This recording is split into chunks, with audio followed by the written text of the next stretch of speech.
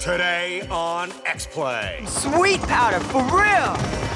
The best of the play. Station 2. I'm packing too much sexy muscle. Kill a hooker.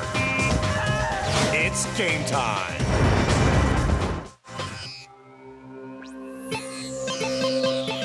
Prepare to be reviewed. Adam Sessler. Morgan Webb. Prepare to be reviewed. Prepare to be reviewed.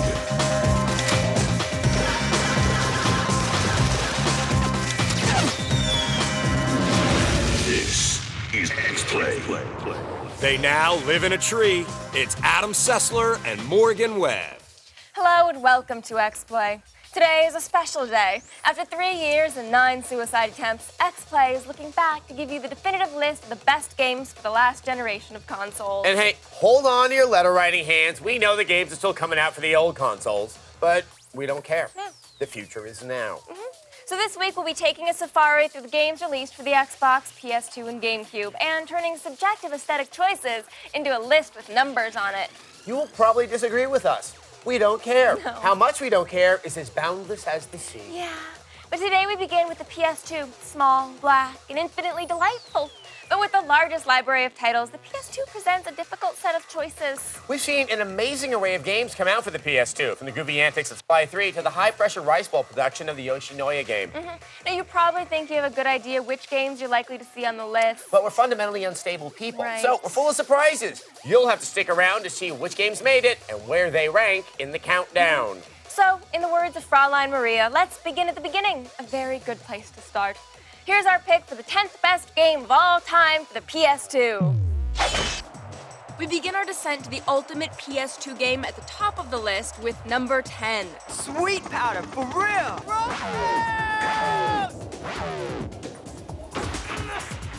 SSX Tricky is without a doubt one of the best extreme sports games ever.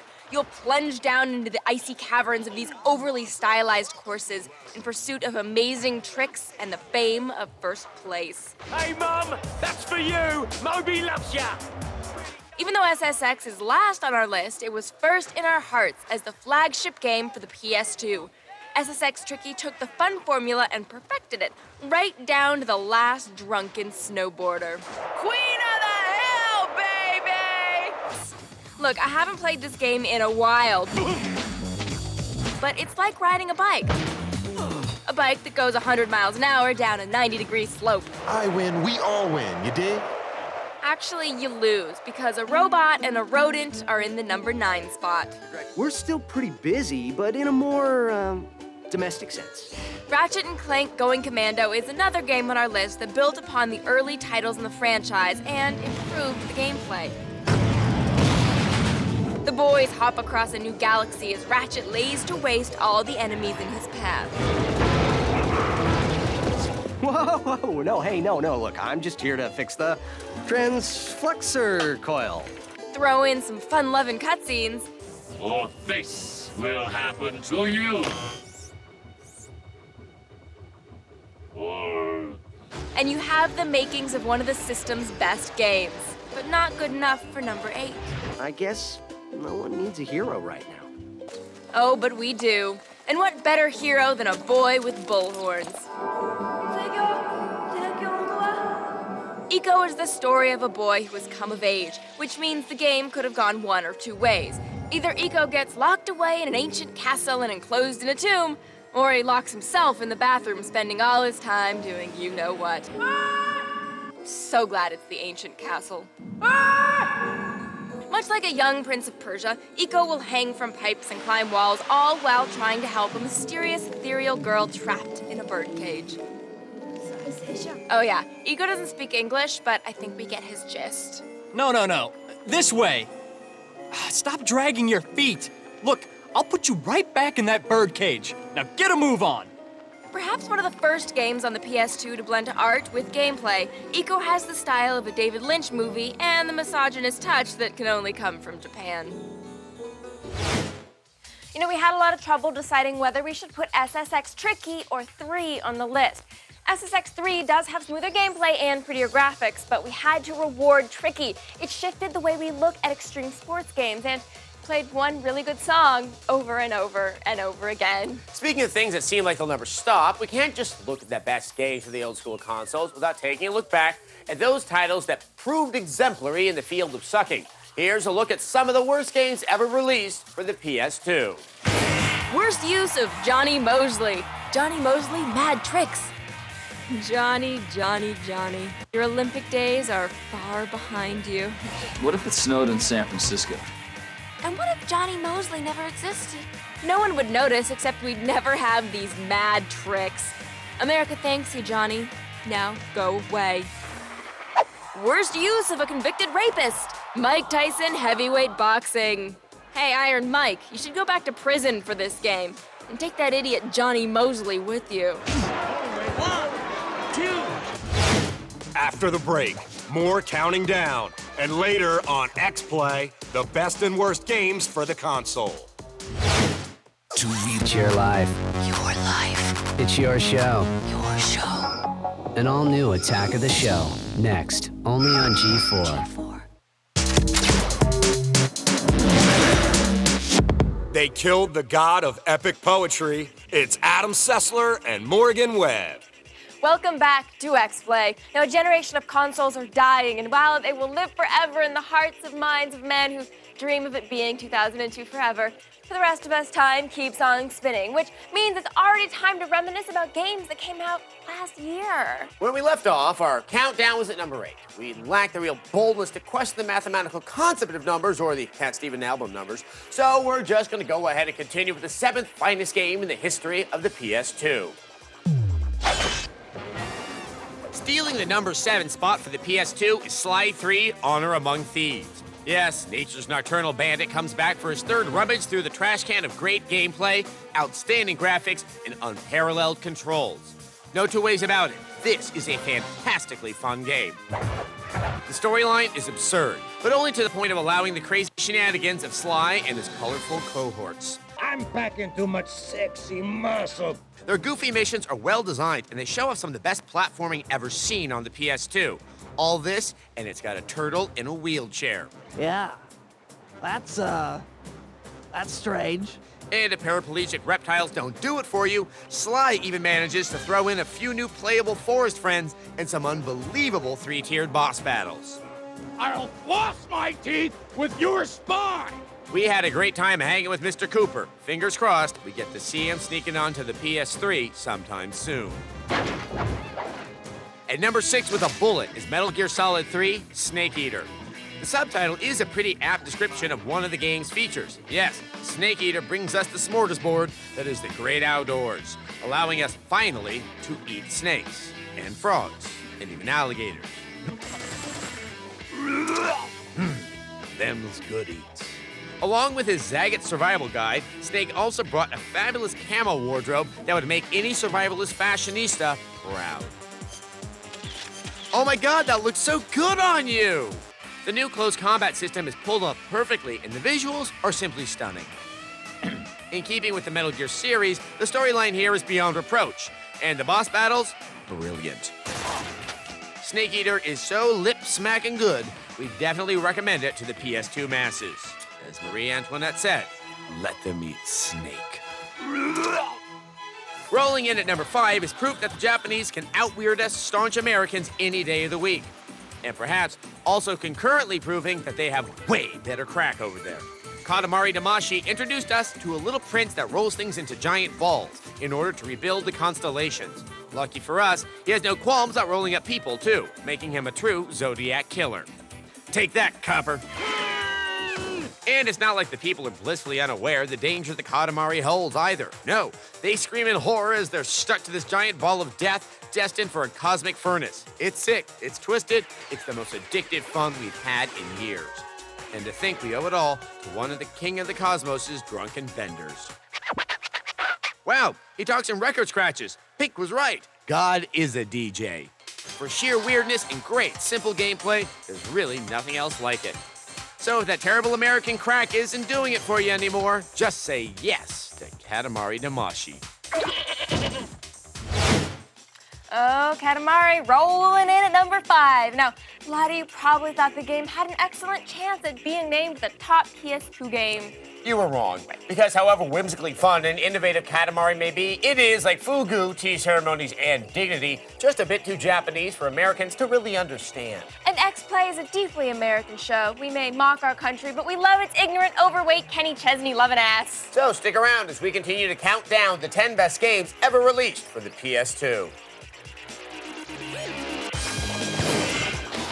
Worst use of the guy who created Spawn, McFarlane's Evil Prophecy. Yeah, Todd McFarlane created Spawn, but he also spent millions buying up Mark McGuire-signed baseballs. How'd that work out, McFarlane? Almost as well as Evil Prophecy, I'll bet. Worst use of a comedian's name from the 80s, Dice. It's based on an anime show. That's 1 strike. Killer Frogs. That's 2 strikes. Little Boy Blue. This game sucks. Oh! That's the 3rd strike. In scant moments, more counting down. And later on X-Play, the very best game for the PS2. Saving. Do not remove Adam Sessler and Morgan Webb. Welcome back to X-Play. Now, you may be wondering how we decided on the placement on this list of the finest games of all time for the PS2. I would honestly love to know myself. I took some Robitussin for cold I had and then spent like 9 days sleeping it off. And then by the time I came around, there was this list. Yes, well, we just decided by general agreement, except in those cases where no consensus could be achieved. Those cases were resolved by mace combat. So if you're wondering why Gran Turismo isn't on the list, let's just say I'm pretty handy with the mace. And I really enjoy game number 4. Here it is. Ah, this takes me back to a simpler time when men were men, women were women, and both used plenty of hairspray. Guitar Hero hits number 4 on our charts with its pitch-perfect track list and easy-to-use guitar controller. Unlike a lot of rhythm games, this one has songs we actually want to listen to. Within minutes of starting your jam session, you can get educated by Judas Priest, or see the sights with Franz Ferdinand, or rock out in Boston. And don't worry, we promise that when you play, you'll look more dignified than Adam and I. Okay, actually, I really can't make that promise. Wow, remind me to never touch that controller again. We can't wait for the game's upcoming sequel as long as it doesn't have Sum 41 on the soundtrack. God, they suck. Smashing into number 3 is Shadow of the Colossus. This action-adventure game tells the tale of a young man who literally travels to the end of the earth and makes a deal with mysterious forces to kill 16 legendary colossi in order to bring his dead girlfriend back to life. So, you know, it's just like the plot of Ghost Dad. In order to bring down these beasts, you have to stab them in their sensitive areas, which are indicated by huge glowing targets. After killing each monster, you get assaulted by mysterious tentacles. Look up the words "thankless job" in the dictionary, and you'll find a picture of this guy. Since it comes from the makers of the cult hit Eco, Shadow of the Colossus is a game that's hip enough to make the pretentious art film crowd swoon. But unlike most things they love, this one's actually enjoyable. Thank the gods you came back for me. I didn't come back for you. Wow, this guy makes Dick Cheney seem likable. Scoop it up number 2 is God of War. Despite his bad attitude, we can't help but enjoy watching Kratos slice and dice his way through this blood-soaked action game. Why do we love it so much? Well, it's not just the threesome minigame. Stay, Kratos. Just a bit longer. Or the campy gore. Or the enormous boss battles. Oh no, wait, it was the campy gore. There's no doubt about it, God of War is so good, we guarantee you'll be popping heads off bad guys for many years to come. Ah, sweet music to our ears. Well, we've nearly made our way to X-Play's pick for the best game for the PS2. The tension is palpable. Please, try to manage the stress until we come back from commercial. Our fan base tends to be pretty susceptible to heart disease. After the break, we've got the picks for the very best and the worst games ever released for the PS2.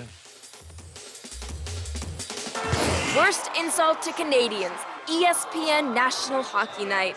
This game did more damage to hockey than the hockey strike, Wayne Gretzky's wife, and the Mighty Ducks trilogy combined. Worst insult to Scientologists, Minority Report, everybody runs. Shame on you, Tom Cruise. This game is so bad, Xenu should return to Earth and kick you out of Scientology forever. Up next on X-Play, the very best and worst games for the PS2. They cannot contain their excitement. It's Adam Sessler and Morgan Webb. Welcome back to X-Play. We have finally reached it, the electrifying conclusion to our definitive list of the finest games for the PS2. But before we reveal the best, we have an obligation to create tension by stalling and telling you the worst. But before that, we have to tell you the runner-up worst games. Coming up in third, the lamest Japanese RPG in the history of man, Shining Tears. In second place, the festival of incomprehensible exposition, that is, Dragon Ball Z Saga. And in first place, here's the worst game ever released on the PS2. Worst game for the PS2, 50 Cent, Bulletproof. Someday we'll all look back on this era in time and pinpoint the exact moment rapper 50 Cent's career went to the crapper. Oh! Ah, the slow, plodding movement of 50 as he goes through this neighborhood, or hood, as it were. Hey, it's Dr. Dre. Doc, drive us off this video game. Sadly, 50 didn't have Dre or Eminem produce this game like they did his music. That's why it sucks. Oh! So why was this game even made? Cash, my friends. Cold, hard cash. Okay, how much? The worst thing we can say about this game, it's wanksta. Very, very wanksta.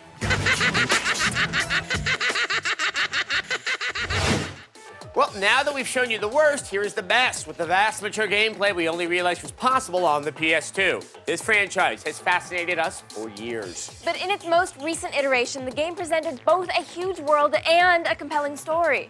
Ladies and gentlemen, X-Play presents the single best game ever released for the PS2.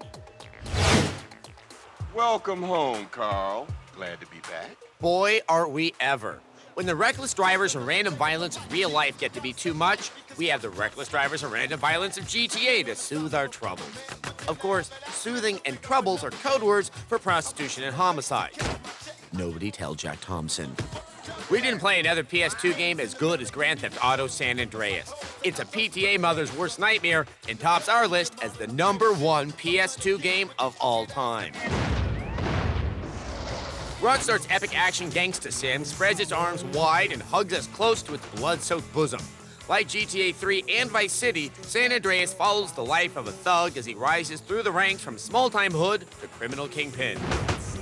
That means lots of painting with the urban brush of violence.